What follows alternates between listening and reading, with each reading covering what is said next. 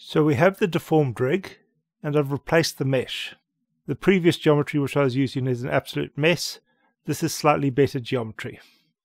We've also attached the root bone to our animated skeleton, and we've added our polygon reduction. So now I can export a lower poly version of this rig. And next I want to be able to attach materials for export. There are also additional things that we need to specify, and these are not specifically materials, but they are required by FBX in order to understand what we're exporting. For example, we need to allow FBX to identify what this mesh is. As the mesh currently stands, it will not exist within FBX, so we cannot export this mesh until we've made a way to identify that this mesh actually exists. And this will be achieved by adding a name attribute to our mesh. I'm going to do this with the name node. We can technically name different parts of the mesh and create separate meshes within FBX.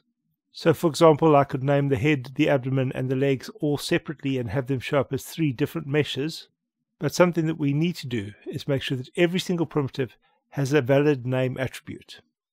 In this case, everything will be a single mesh, and I'll give this mesh the name insect. That will identify our mesh. Next I'll start working on materials for this mesh, and I'll start by creating some groups. To do this I'll get a group node. In the group node I'll set the group name to be $OS so that it will use the node's name as the group. I'll call this node abdomen. The group type should be primitives. I will select a primitive on the abdomen and I'll expand the selection. I'll do this using the shortcut Shift-G. I can then duplicate this group node. This duplicated node will be for my head, so I'll rename the node. I'll select a primitive on the head, and then I'll expand the group once again. I'll repeat this process for the legs. The next thing that I want to do is actually create the materials. I'll get a material network node. I'll call this node insect materials. And inside this node we can start adding our materials. For FBX there is only one type of shader node that will work, and that is the principled shader. If we try to use any other shader, it will not read the parameters and set them correctly. So I'll create 3 principled shaders. I'll call the first one abdomen, and I'll give it a dark ochre color. The next material will be for our head, and I'll give the head a dark red color. The final material will be for my legs, and I'll give my legs a dark grey color. Now we need to do 2 things. We need to attach our materials to our mesh. We also need to create the materials for FBX. Like with our mesh, the materials do not exist in the context of FBX. We have to explicitly say that they exist. So we need to create an attribute for material identifiers for the export. This attribute will not affect the materials on the mesh. Instead it will be the identifier for FBX to say, this is a material. For this I'm going to use a name node. However, we're not going to use the name attribute. Instead we're going to change this and it's going to be FBX material name. This attribute name is specific. It must be called FBX material name. This attribute can then be added to the abdomen group. There will actually be 3 of these groups that we are creating, and these will be for my abdomen group, my head group, and my legs group. And I'll make the names for the materials match the names for the groups. In this case they will also match the name for the shaders which I've created. One thing that I will state is these are terrible naming conventions for materials. When it comes to actual production, we want to use a material name that is far more descriptive. But this will be sufficient for testing. We should now have all the main attributes that I need for the export. There are other attributes which are needed for the export of FBX, but most of those are created automatically. The attributes have been created, and now we can connect the materials to the mesh. I'll get a material node, and we can connect that to our mesh. This can also be connected to our main network now, and it will be connected to our bone capture bioharmonic node. We'll need 3 materials.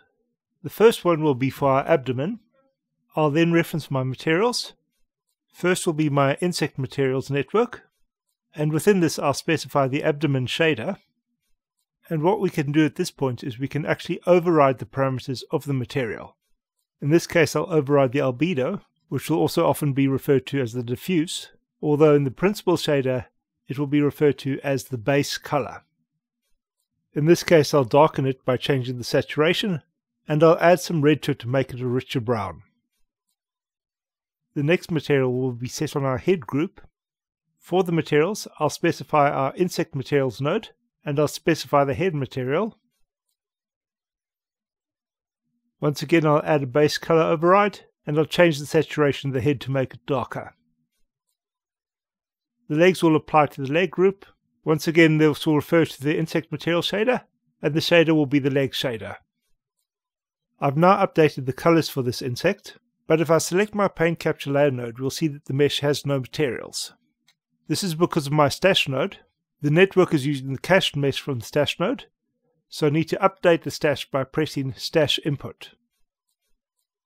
At this point we can refer to our geometry spreadsheet. We want to make sure that the correct parameters are applied to the entirety of the mesh. So for the legs you'll see that our material override is empty, which is correct as we have not added an override, but we do have a reference to our material path, and this is under the attribute shop material path. If we scroll down to our head group, we'll see that our head material has a material override.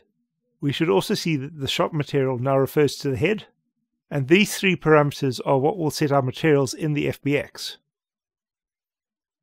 The FBX material name will create the name for the material and the material itself.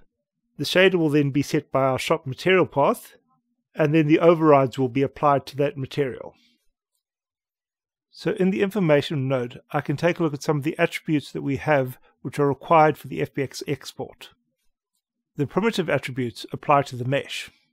The name will be for the mesh itself and will identify the mesh in the FBX. The FBX material names will be the names of our materials. The shop material path attribute will refer to our material, and this is the material in Houdini that will be used to create the material parameters. And the material attribute override will store any updates to those materials. For the point attributes, two of these attributes are needed for the export. That would be the point position and the bone capture attribute.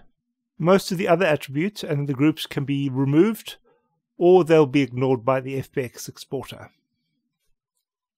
So those are the materials for our export, and in the next video we'll take a look at the export itself.